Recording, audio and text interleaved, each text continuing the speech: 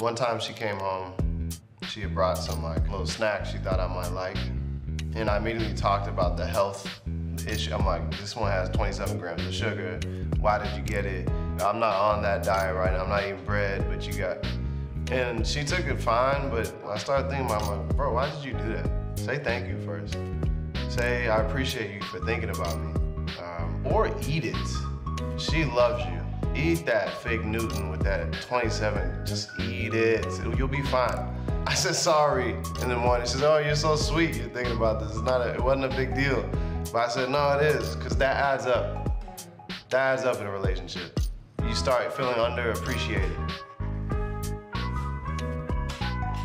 I'm not even just ashamed. If you multiply me by how many billion men are on the planet, that's a lot of this going on, and that angers me. The amount that women have to rally together just for men to fucking listen to them, that angers me.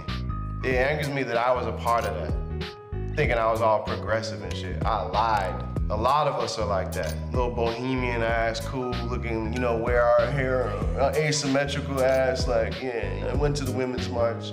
Shut up. You're the fucking same.